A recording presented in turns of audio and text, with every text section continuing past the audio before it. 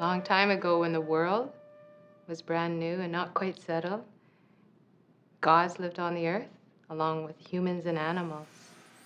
And the most beautiful goddess of all was Amaterasu, the sun goddess. And everyone loved her because she gave light to all the world. Now, Amaterasu had a brother. His name was Susanoo, the storm god. He created huge tidal waves that wiped out entire villages. And this really angered Amaterasu, the sun goddess, his sister. She was really ticked. So she went into a cave. Big boulder was rolled to seal the entrance, and the world was plunged into darkness. The humans didn't know what to do.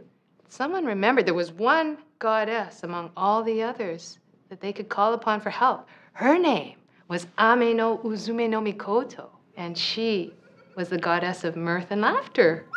She did a very comical and rather lewd dance and began beating on this wooden wash tub with some sticks. There was a huge commotion outside this cave entrance, and Amaterasu got a little bit jealous. So she decided to take a peek, and what she saw was an image of herself reflected back in a mirror. So she was so jealous by this beautiful creature that she came out. And this is how Uzume saved the day. Uzume is known as the first dancer and the first drummer in Japanese mythology.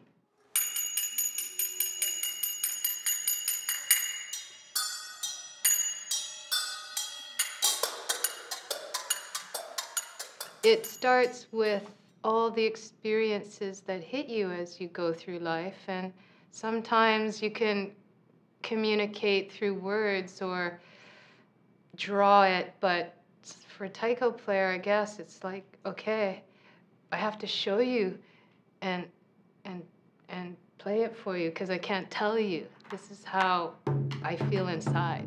And I'll just say, being a player in the group, that work that comes from the individuals who are performing it is just stronger because it's meaningful. It came out of you. It's some of your DNA is inside the song.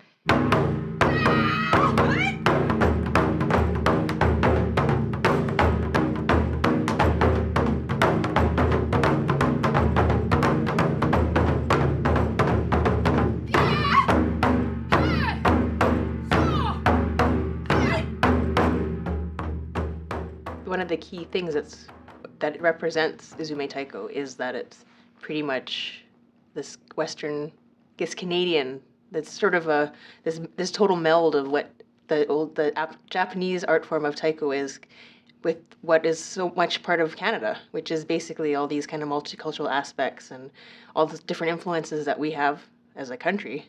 And everybody that's in the group sort of seems to bring a little bit of themselves in it as well. So it kind of brings a fresh new twist. I think it's pretty cool to be with people that are creative in such different ways. Like Bonnie has her modern dance background and has such a creative mind that when we she brings it into the room. And Jason, just as creative musically and has some great ideas too about, he's got some visions of how, numbers and some of our music would like to be. And for myself, I just enjoy that collaboration between the two. So working with them is kind of it's a cool relationship. It's a big family.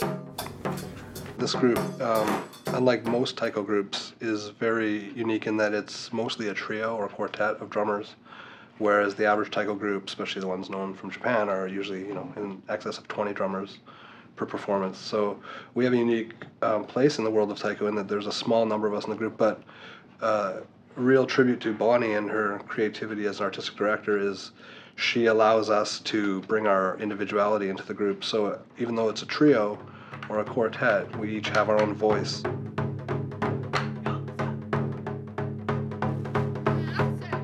This is something that we have been inspired to do from the Japanese culture, but we're really Canadian right down to the sticks. Like we make our own sticks. They are called abachi, and they are can vary in different shapes and sizes relative to the drum that you're playing. And I believe these ones are of an oak variety, so oak's probably the strongest. There's a great sword masters of Japan, a legend named Miyamoto Musashi, and he's claimed to be the best swordsman of all Japan and undefeated in combat with a sword. Well, while I was reading the book of his life, one of the chapters was called Two Drumsticks, and it recounts a story of Musashi being out at a festival outside, taking his young student to a festival to see, and seeing the taiko drummer playing on the drum himself. And at that moment, Musashi had an epiphany to stop using one sword and start fighting with two swords.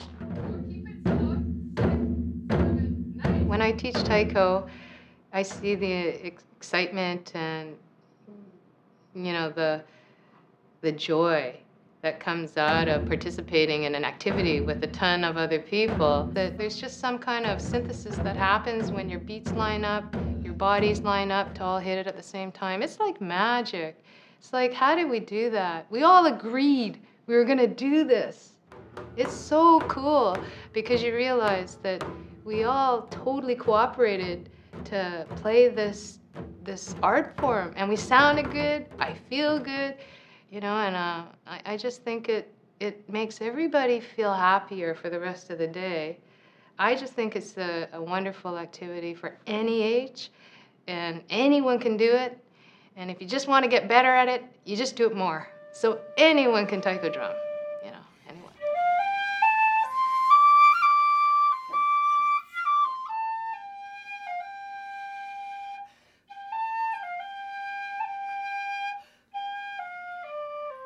I really love that part of who we are as people. So in Uzume taiko, you'll notice we look different sizes, you know, different talents, but usually you have a grain of enthusiasm and drive that's just it's just infectious to watch.